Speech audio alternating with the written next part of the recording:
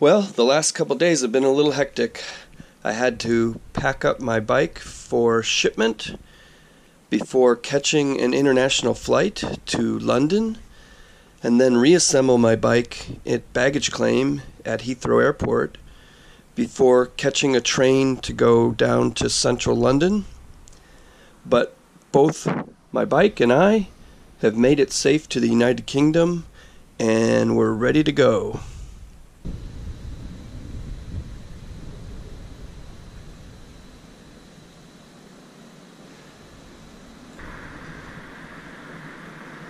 Hello everyone.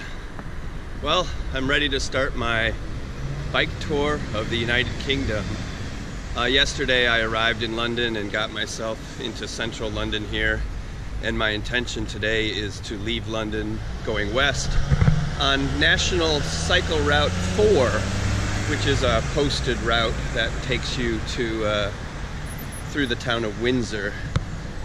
So now I have come across National Cycle Route 4 here just opposite the House of Parliament, and I am going to take this route as far as I can to the west and get out of town today.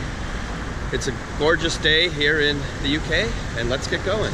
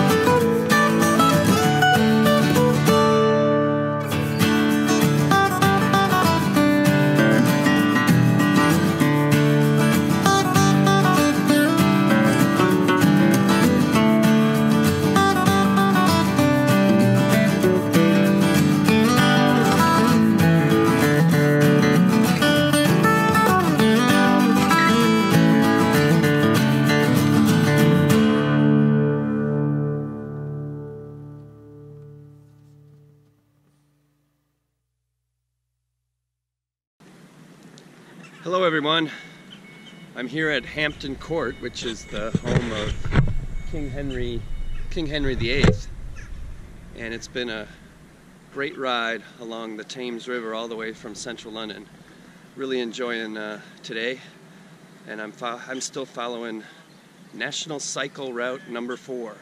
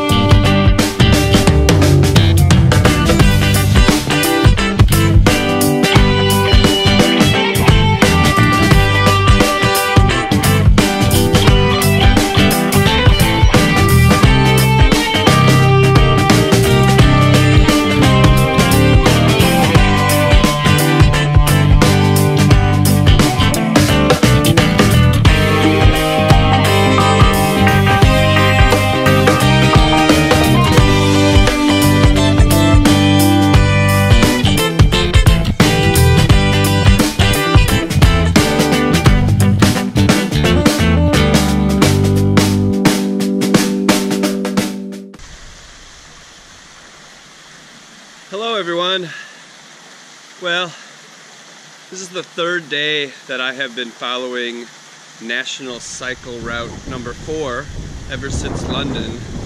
And yesterday and today I've been following the Kennet and Avon Canal. It reminds me of the C&O towpath that I was on last summer in Maryland. Except this canal is still open to traffic, and there's a lot of leisure boats and things that use the canal. But every mile or more there's a lock, which is where I'm at right now, and I've stopped and watched some of the boats go through the locks, and it's very interesting. One thing that I've noticed the last couple days is, so National Cycle Route 4 is very well signed. I got a hats off to whoever maintains the signing for National Route 4. I've been following it pretty well, and through London it went on all kinds of neighborhood streets and stuff, and was able to follow the signage very well. I have lost it a couple places. I just came through the town of Newbury, where I stayed last night, and I lost the route in a park and had to backtrack a couple miles to find it. But I'm back on it and back on the canal, and I'm hoping to head to out to the Midlands today and see some of rural England. Well, I'll keep you posted. Talk to you later. Bye. Hello. Well, I just thought I'd give you an example of one of a sign that I've been following to keep on National Route 4. You can see the little red 4 on these signs, which have been very helpful. But you do have to keep a close eye out for them. Sometimes they're hidden in bushes, sometimes they're behind a gate, and a lot of times this route is no more than a hiking trail, and I feel like sometimes I'm going the wrong way because the trail's gotten so small and narrow. But then I'll see a sign and I'll be heading the right direction. Also, since this is really a walking trail, you gotta keep going through all of these gates that are really set up for walkers. Some of them a bicycle can't even fit through, so I have to take all my stuff off my bike and lift it up over the gate and get through. So it's made for an experience out here along the Kennet and Avon Canal. Well, I just wanted to give you an example of some of the tricky signage on this National Route 4. Here's an intersection with a signpost that I might have just gone past if I didn't notice that in the bushes there's a sign that says I have to turn. And if I didn't turn, who knows where I would have gone.